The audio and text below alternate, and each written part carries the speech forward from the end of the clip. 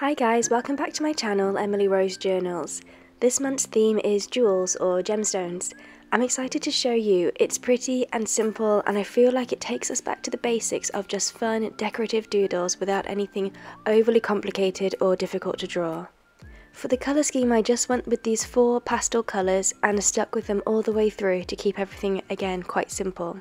Although I did have to make a change right at the start, unfortunately.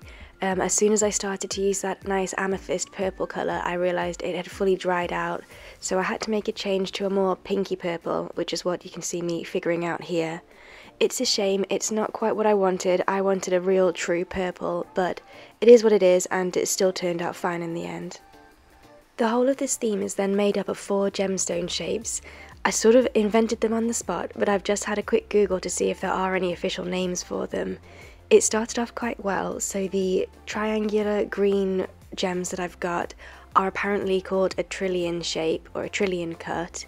The pale blue rounder shapes is a princess cut, but then unfortunately it goes a bit downhill from there, so the pinky purple one, which you've seen just then, it's just called an elongated hexagon, and the more peachy coloured one, there isn't even a name for that I can find. So in my head I've called it a 3D diamond shape.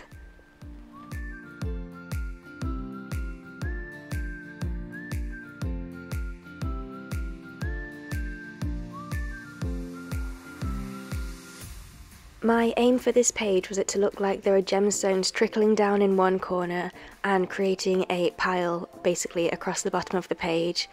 Oh my gosh, it took so much time. I don't think I intended for this title page to be quite so time consuming.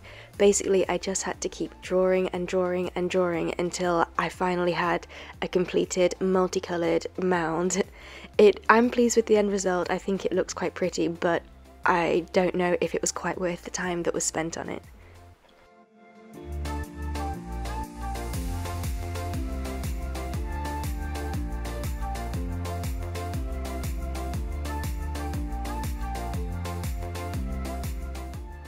This monthly theme is going to be a nice motivational one, so we are going to make use of some quotes throughout. When I was doing the writing, I decided to use, again, I don't know if this is very official, but in my head I think this looks like the Tahoma, Microsoft Word Tahoma font. So quite upright, not my usual italic writing, and I think it just gives a bit of a cartoony or slightly more casual look. So yes, I went with my Tahoma font and we have a nice motivational quote here. I also made the decision when there are any black, just fineliner letters, I went over them twice to give them a slightly more scribbled look. And of course, it wouldn't be one of my favourite sort of pretty themes without making use of these metallic paints. I decided to go with silver this month instead of my usual favourite gold colour because I thought it would give the gems a real nice twinkle. So I just went through and drew some generic little stars and dots throughout, waited for them to dry, and then gave them an outline.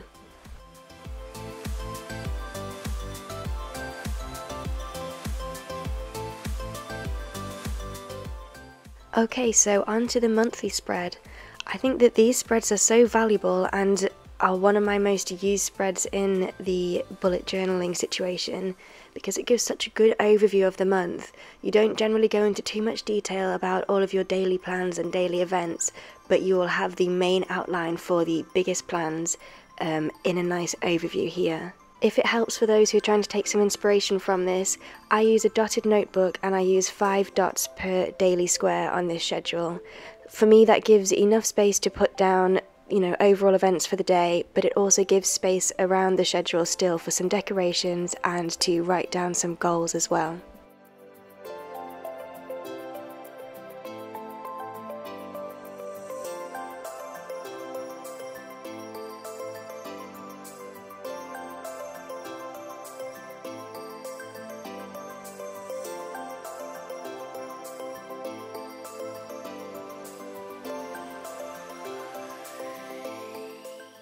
This little list of goals is quite an important tool for me.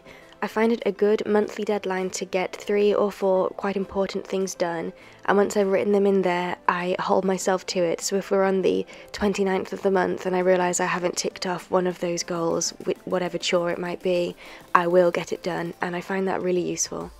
So the main decoration for this page is this fringe of jewels on strings at the top of the page.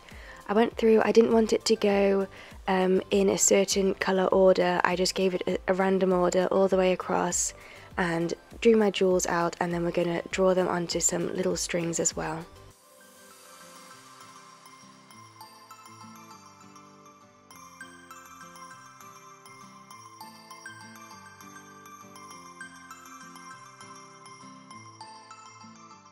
You'll probably see some quite sporadic bits of rubbing out on these pages. I don't always rub out all of my pencil marks, sometimes I just find that it's enough to have the fine liner and the felt tips cover them up, but where they are obvious I will go through and rub them out.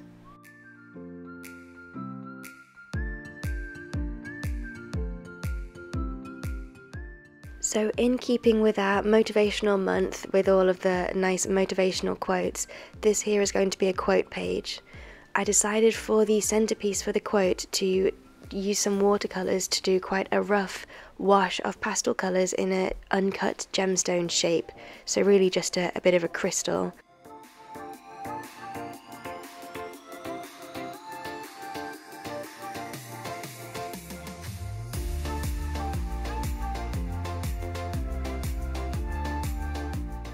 Apparently this quote is a Chinese proverb, so it's "the gem cannot be polished without friction, nor man perfected without trials," which I thought was very nice and uplifting.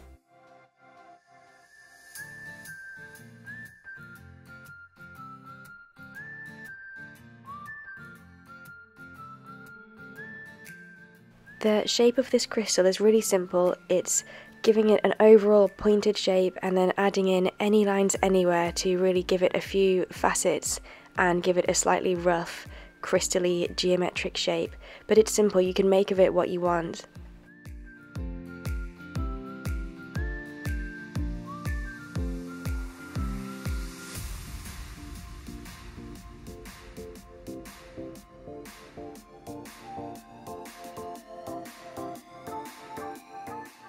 And this next page is a gratitude log.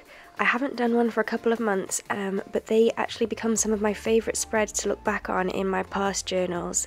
Essentially what it is a page which gives you space to write one line a day about something that went well or something that you're happy about in general.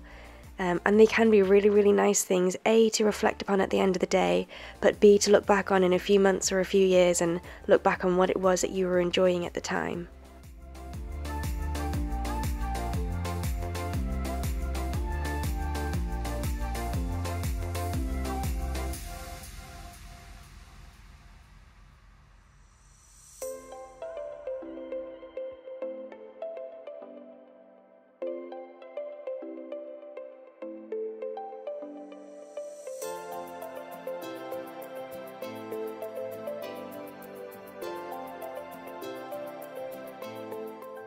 These next pages are my habit tracker page and my money tracking page.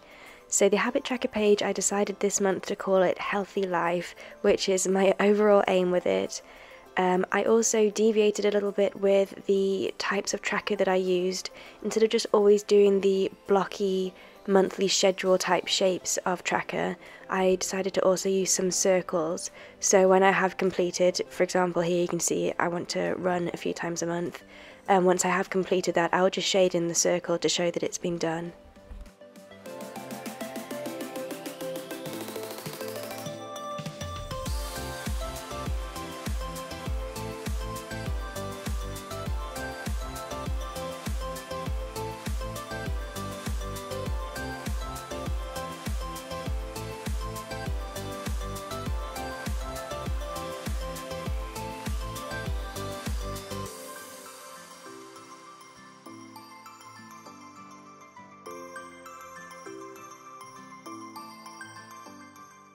And then this page is really just a simple budget tracker.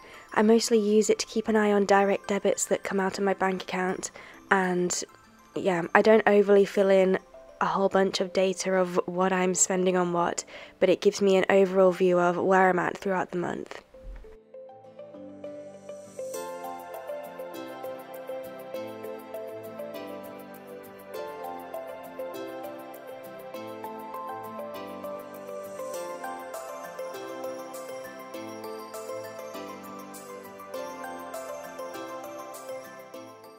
And that takes us on to our first weekly spread. This month I decided to go back to what I used to do quite a while ago, which was to do more separate weekly spreads rather than just having one huge Dutch door spread for the whole month. I just felt a bit more inspired with this gemstone theme, and I had a few more ideas of what I wanted to do. So this is the first week of June then, and of course I've started it off with another motivational quote: life keeps throwing me stones and I keep finding diamonds. So if I'm not the most positive person in the world by the end of June, I don't know what else to do. But we're keeping it simple. The main idea for this page is to have a oscillating chain of jewels going through the center, and then just spaces for each day and a space for some notes on the upper and lower sections of the page.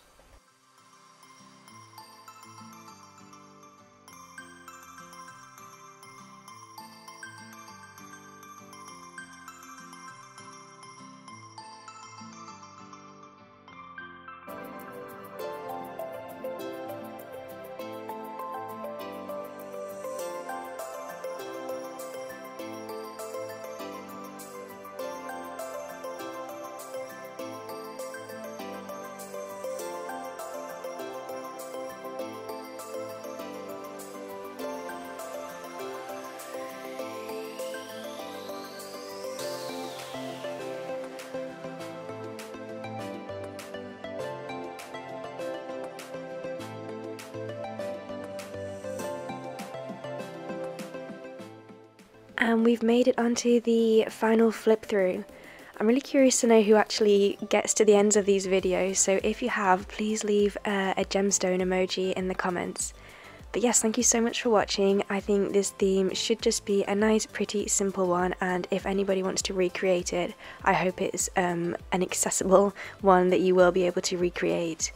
I will be doing some more weekly spreads for this theme since I've only got the first week of June planned out here, so I will be showing that as well.